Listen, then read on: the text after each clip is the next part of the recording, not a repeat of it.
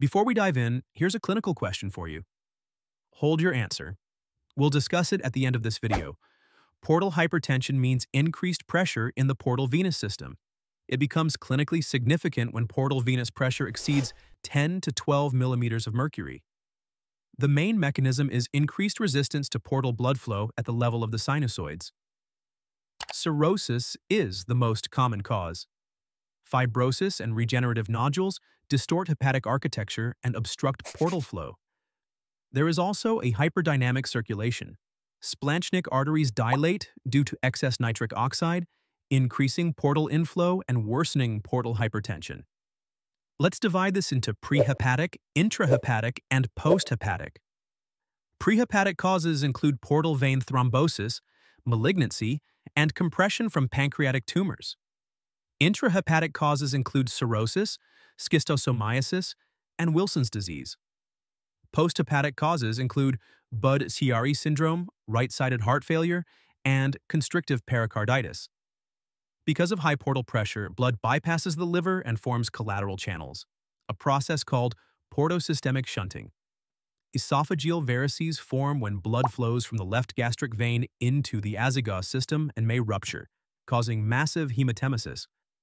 Hemorrhoids occur through communication between the superior rectal and inferior rectal veins. Caput medusae appear at the umbilicus due to dilation of para-umbilical veins. Splenomegaly develops from venous congestion and may cause hypersplenism with thrombocytopenia. Ascites forms due to increased hydrostatic pressure and activation of the renin-angiotensin-aldosterone system. Impaired estrogen metabolism causes gynecomastia, palmar erythema, spider angiomas, and testicular atrophy. Jaundice may appear from poor bilirubin clearance. Ultrasound with Doppler assesses portal vein flow and detects collateral channels. Upper gastrointestinal endoscopy identifies esophageal varices. Serum ascites albumin gradient, greater than 1.1 grams per deciliter, suggests portal hypertension. The goal is to treat complications and reduce portal pressure. For varices without bleeding, use non-selective beta blockers such as propranolol or nadolol, or perform endoscopic Variceal ligation. For ascites, stop alcohol, restrict sodium, and use diuretics. Start with spironolactone and add furosemide after correcting hypokalemia. Perform large volume paracentesis for tense ascites with albumin replacement. Spontaneous bacterial peritonitis is diagnosed when acidic fluid has more than 250 neutrophils per cubic millimeter. Send the fluid for culture, then start intravenous cefotaxime. Refractory cases may require TIPS, the transjugular intrahepatic portosystemic shunt, to decompress the portal system.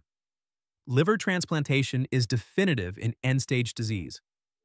Now let's go back to our clinical question. The answer is option B.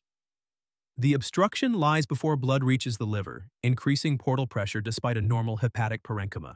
In short, portal hypertension results from increased resistance and increased inflow within the portal circulation. It leads to varices, ascites, splenomegaly, and systemic features of liver dysfunction. Understand the mechanisms and you'll remember the complications for life. This is the Why Medic, simplifying hepatology. Subscribe for more high-yield topics.